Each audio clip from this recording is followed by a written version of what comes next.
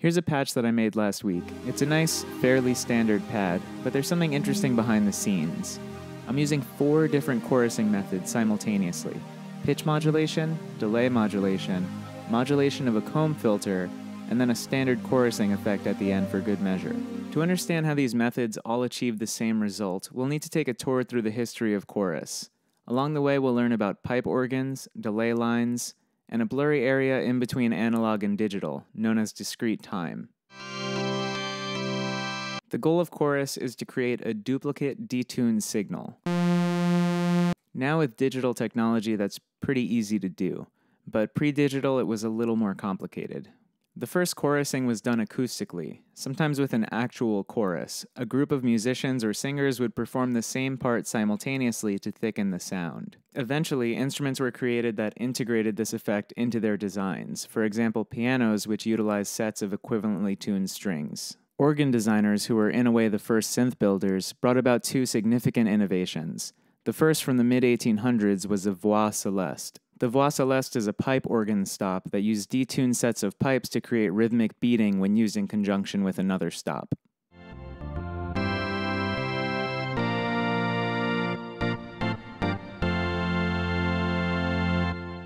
In retrospect, we can see this as a precursor to today's detuned oscillators, but at the time the effect was achieved acoustically, through different lengths of pipes. In the 1940s, organists hit upon another innovation when the Leslie speaker became the first method to impose chorus on an already existing sound.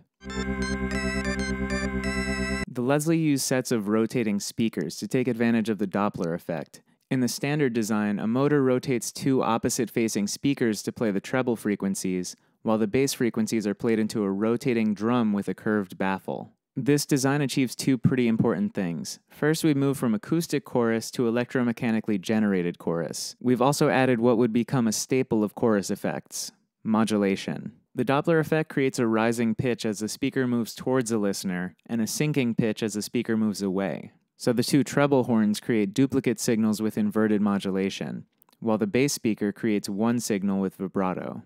Meanwhile, the rotation also creates amplitude modulation from the changing directionality of the sound, and timbral modulation from interactions with the enclosure. Here's a super clinical recreation of the effects. An LFO modulates 2 key-synced oscillators in different directions. The amplitude is modulated by an LFO at the same speed, but shifted phase. Another layer produces the effect of the vibrato bass speaker. In the 1960s, another milestone was passed as we transitioned from electromechanically generated chorus to tape-based analog chorus. In 1966, an engineer at Abbey Road, Ken Townsend, created automatic double tracking, a technique using a second tape machine to combine a signal with a delayed version of itself. By changing the speed of the tape machine, Townsend was able to incorporate detune and add more variation to the duplicate. If he maintained a static detune, as per the voix céleste, the tape machines would drift further and further out of sync. But by oscillating the speed of the duplicate, he could create detune and vary the delay time without experiencing drift. This method can create effects similar to modern chorus or flanging. This is due to comb filtering. A comb filter is a series of regularly spaced notches that occur when you add a delayed version of a signal to itself. Here's the Quantum's comb filter model. By modulating the delay time, we can replicate the effect of the wobbling tape speed, creating the familiar chorusing effect. Throughout the 1960s, tape manipulation was the only way to achieve this effect, but a design from 1969 was about to usher in the age of modern chorusing.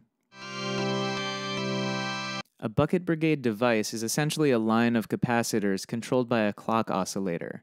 With each cycle of the clock oscillator, the charge in each capacitor is transferred into the next capacitor in the chain. Meanwhile, the current level of your input signal is captured by the first capacitor in the chain. Let's imagine a simple 3-stage bucket Brigade device, with an input at 0 and an output at 4. At the first clock cycle, capacitor 1 samples the current level of your input signal.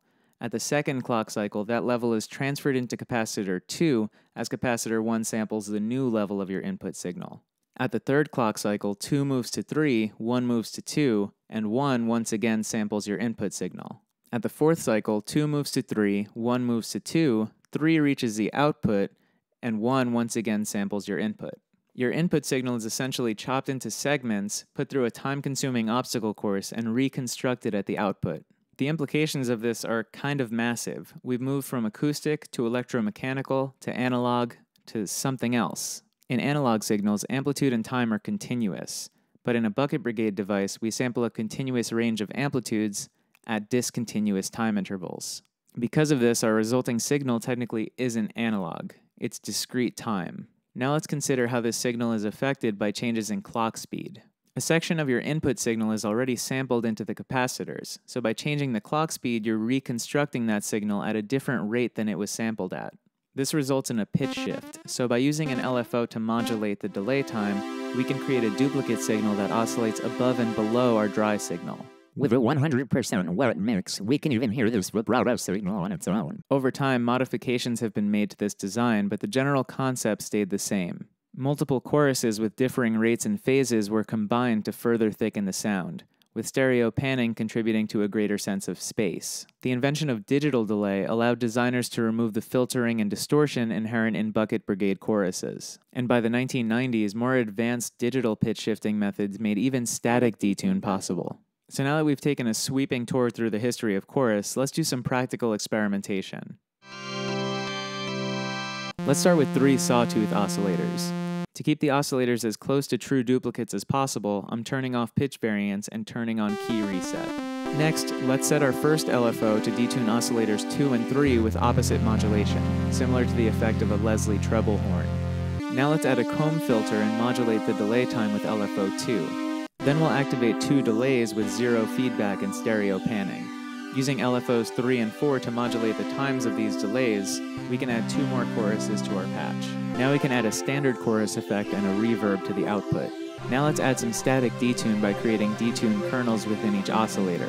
With a little tweaking to the filters and envelopes, this can result in an excessive, decadent chorus pad. In future episodes, we'll return to the topic of delay-based effects and comb filtering. But as far as chorusing goes, this is plenty to experiment with.